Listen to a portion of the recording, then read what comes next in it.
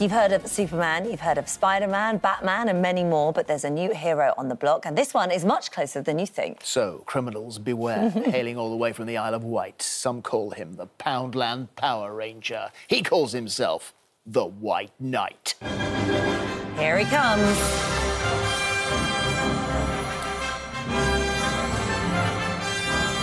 Welcome, Wight Knight. Come and have a seat. Nice to meet you. Hello, it's really nice to meet you too. Just a deep pound for me, please. It is so nice to meet you. And we can't actually reveal too much about who you are, of course, because we don't want to give your identity away because it is a secret. And actually, Phil and I don't have a clue anyway. But what we can say is that you originally started out as part of the Justice Alliance Initiative. So tell us a bit about that and what they do.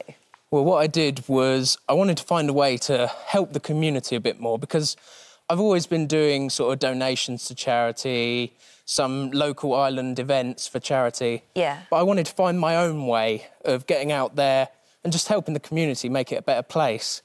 And I came across some documentaries on YouTube about the RLSH real-life superhero movement. It's more common over in America, but there are some over here as well.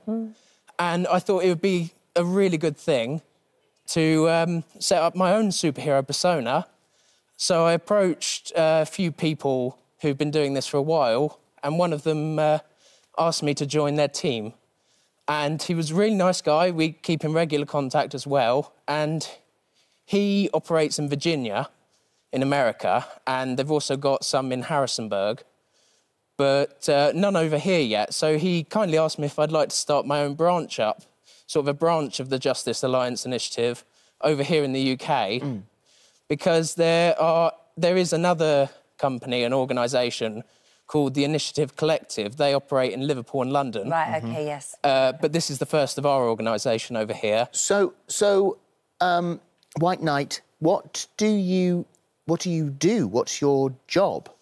I just want to help the community in any way I can. So I go out on patrols. So I'm basically a neighbourhood watch or a street pastor, but wearing a superhero outfit. Right. And it identifies more with the kids. They see it as like a beacon of hope. I bet they love it. They absolutely love it. I've had so many high fives the last week. They're really taking to it. So how have you... So what sort of reaction have you had? Because there were some girls throwing stones at a house the other day, weren't there? Yeah, they were throwing stones sort of at properties as they were walking along, and they've seen me, immediately drop them, because they thought I was a ninja. Did, yeah. Well, I mean, you'd scare the bejesus out of me if you came, if I was doing something wrong and you suddenly appeared. Yeah, I think a lot of the reason why is because they weren't used to me yet.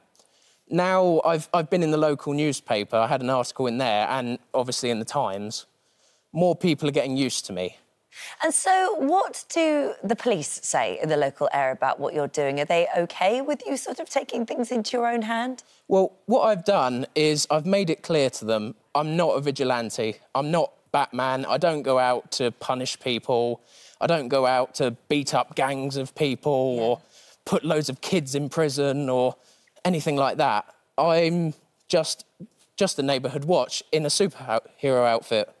And I'm just trying to do my bit to make the community a better place. And if one person sees me and decides, look at this guy, look what he's doing really good for the community, he's putting across a good message, I want to volunteer somewhere, I want to be like him, I want to make a donation to charity.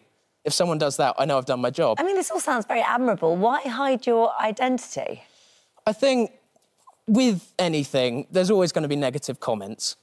I have faced quite a bit of negativity over the last few weeks. Have you? Like with there has been some creative comments, but I'm kind of used to it, really. I'm used to be a doorman. You hear quite a lot of creative insults. I'm an online gamer, a lot of creative insults. Right. And I'm always a firm believer that you use your enemy's weapons against them. So... The true superhero way? Yeah. I have been called a Poundland Power Ranger, and now I've used that in my advertising, and they're absolutely loving it. Loads of people are suggesting different avenues I go down to expand my message. And I basically want to look at the community, and I've seen it, and it's so divided. What do you have, like a tool pack? Have you got? I wear a utility belt. Yeah. A lot of people think I carry weapons, but under UK law, no weapons, nothing that can class. What have you got? What are your tools? What I've got anything I can do to help the community, really. I've got a first aid kit, I've got a charger pack with a charger lead in case someone's on a night out, their phone's run out of charge, they need to ring home. That's so handy. I've got some information cards just to hand out about what I do, sort of spread the word round, flashlight, and anything I can use, really, to help anyone out in any way when I'm out. Yeah, and I think that's brilliant. Honestly, I really think it's lovely what you're doing. Thank you. Because I think, you know, within sort of communities, people aren't doing enough and people aren't walking up and even talking to people. And you're making that first step, aren't you, really? Yeah, the whole community's divided, really. Over the last few years, especially, everyone's become more distant from each other. They're not helping each other out enough. They're just not looking out for each other at all. So I want to be their sort of... I've been referred to as a beacon of hope.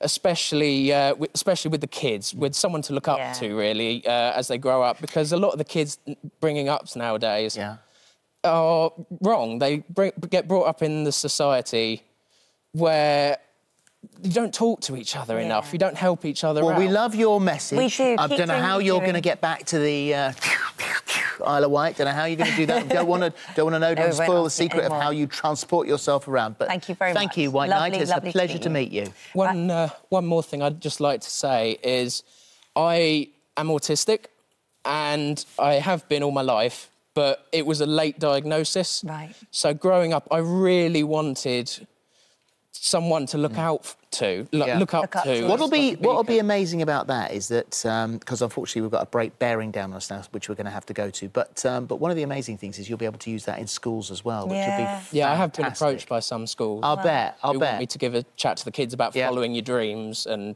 Well, you're a great example. Don't care about the negative comments. Yeah. Do what makes you happy in life. Thank you, Wight Knight. Well Thank done, you very much. Thank you very much indeed.